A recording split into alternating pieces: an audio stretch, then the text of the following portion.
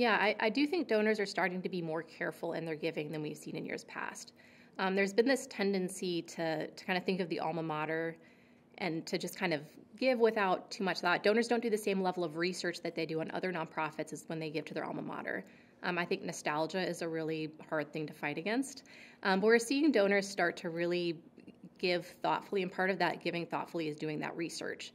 So doing their homework about what's being taught today, who are the professors doing great work, what are the policies in place about free expression? We know that's something that's important to many donors. So I think the first step is to be really clear in what it is that you hope to achieve.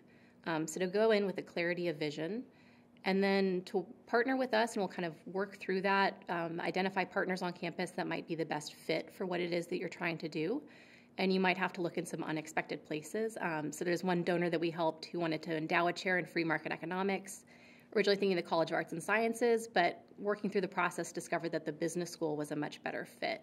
So it requires some creativity. So being clear in your purpose, finding the right partners who share that vision, and then making sure that everything is really clearly articulated in a ironclad gift agreement. And that's especially where I think the Fund for Academic Renewal can be helpful to donors.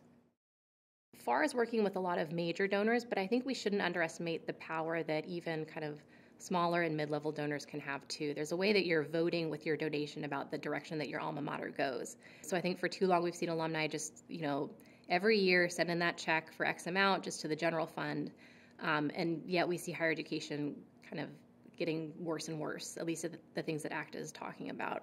So I think that we should really encourage donors of all levels to leverage their giving, that even those small checks can make a difference, that the 500 check that you're writing just to the general fund, maybe you could direct that to a program that you really care about.